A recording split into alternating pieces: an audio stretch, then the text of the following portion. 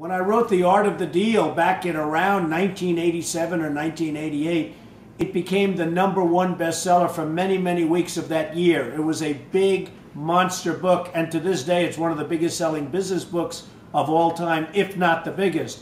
And a lot of people ask me, when I wrote that book, did I have any idea that someday I might be running for president? And the answer is absolutely not.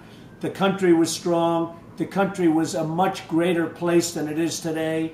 It didn't have the problems that we have today. It was respected more than anything else. It was respected by the world. We're not respected today. So I certainly never even thought in terms of running for president.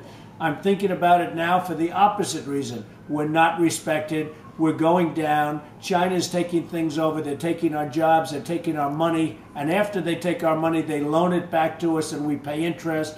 They're manipulating their currency, which makes it very, very tough for us to frankly compete in terms of our companies competing against them and their companies. And if you look at what's happening with OPEC, and I made this prediction a year ago, your gasoline is going to $6, $7, and $8 a gallon. And there are going to be a lot of very unhappy United States citizens. So I never thought when I did The Art of the Deal that I'd be running for political office, let alone president. And now I'm thinking about it very seriously because this country has never been so low. We've never been at a low point like we are now.